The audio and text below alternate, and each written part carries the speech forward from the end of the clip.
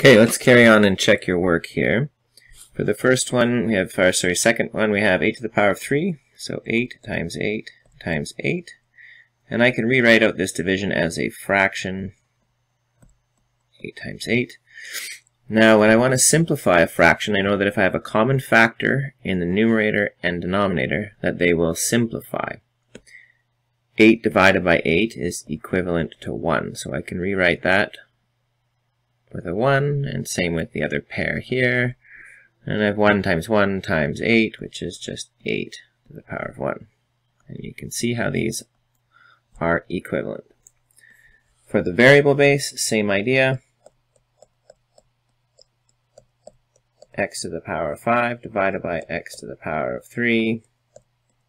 And we know that x divided by x, x divided by x, and x divided by x, each of these is just equal to 1, so we can simplify those, and we're left with x squared. So the quotient of powers law says that if we have a power, say a to the power of m, divided by a to the power of n, what do you think we would do with these here? Well, let's check back at the exponents. 5 and 3 gave us 2. 3, 2, and 1. So we can see that if we have 5 x's in the numerator here, and we simplify 1x in the numerator and the denominator, we're subtracting one of each of these x's for every one that we have in the denominator. Or we can say that we are subtracting 5 minus 3 to get 2. And same thing over here, 3 minus 2 is equal to 1. So, if we have the same base and we are dividing, then we can subtract the exponents, m minus n. Those are two really important fundamental exponent laws that you're going to need to use throughout this unit. Next up, we have the power of a product. So, product means multiplication, so you can see that here 8 times 7 is a product. They're multiplying together, and we've raised it to the power of 3. So this is called a power of a product.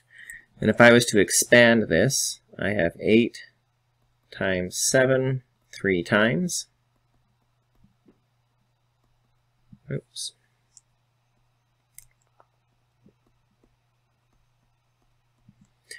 And since how all of the operations here are multiplication, I can rearrange the order a little bit, and I can put all of the 8s together, and all of the 7s together. And then now I can see that I can rewrite 8 times 8 times 8 as 8 cubed, and the same thing for the 7s, 7 cubed. And now using repeated multiplication, I've proven that the original equation is true. Same thing with the variable base. We have x times y, so the product of x and y is being raised to a power of 4, and we can demonstrate this by just writing this out with repeated multiplication.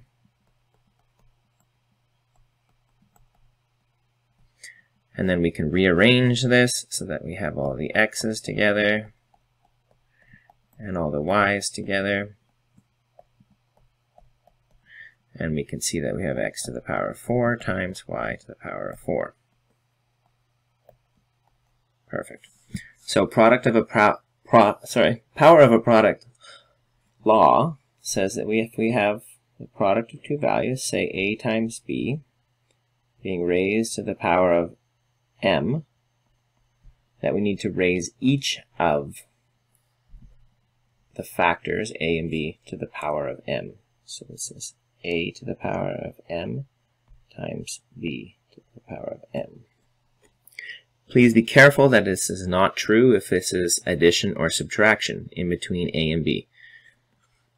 Next one, we have the power of a quotient. Quotient is division.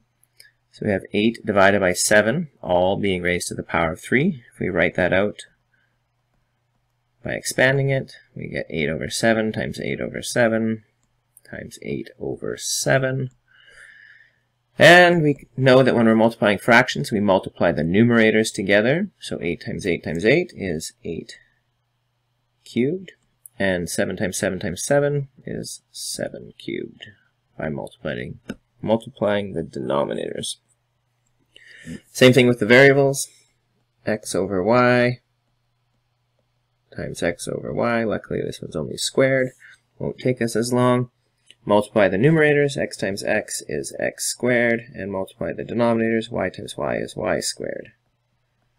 And you can compare those and notice that they are equivalent. So power of a quotient. So when there's division or a fraction and we're raising it to a power, we would have something like a over b to the power of m, and we could rewrite this as a to the power of m over b to the power of m. This may come handy in a variety of situations. When you're simplifying, you may want to simplify the fraction first and then raise it to the power of m, or you may want to rewrite it like this and simplify each of the powers first. Same as above, these laws, of course, go in both directions. So if you have a to the power of m times b to the power of m, you could rewrite this as a times b all to the power of m. And last but not least, we have the power of a power. So we have this power, 8 to the power of 3, being raised to the power of 2. So if we expand that, we have 8 cubed times itself. And if we expand that, we have 8 times 8 times 8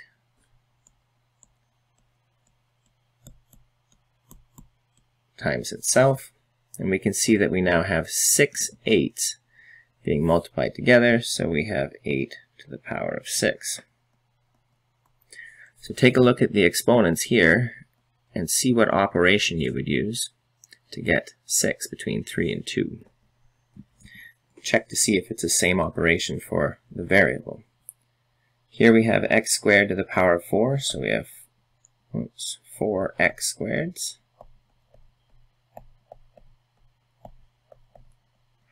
You could probably predict what this is going to come out to, but if we expand it,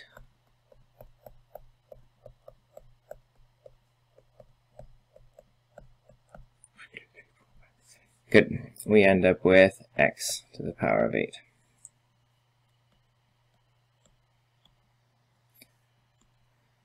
Power of a power law goes something like a to the power of m. So you have some power being raised to the power. And I should use a different letter here, so let's go with n. And when we do that, if we look back, we can see that the operation that's happening between the exponents is multiplication. 3 times 2 gives us 6. The base stays the same. The exponents are multiplied. And same here, 2 times 4 is 8. So here we'll have a to the power of m times n.